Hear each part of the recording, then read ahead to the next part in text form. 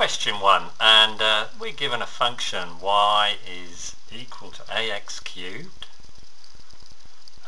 plus bx plus 2, and we're told that this function has got a minimum point at 1, 0. So that's when x is 1, remember, and y is 0. So the way we're going to tackle this is first of all substitute in 1 and 0 on account we're trying to find a and b. So here we go, we know that 0 is equal to, now x cubed is going to be 1, so that just simplifies to a, and plus 1b plus 2. So here's our first equation.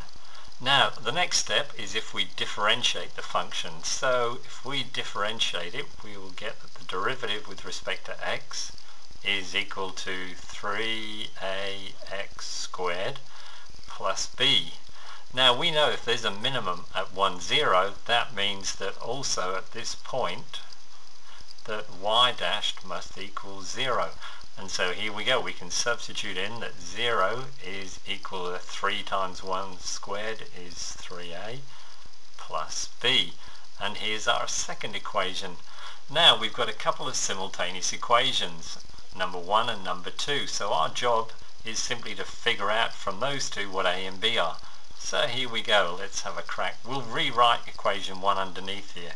0 is equal to a plus b plus 2.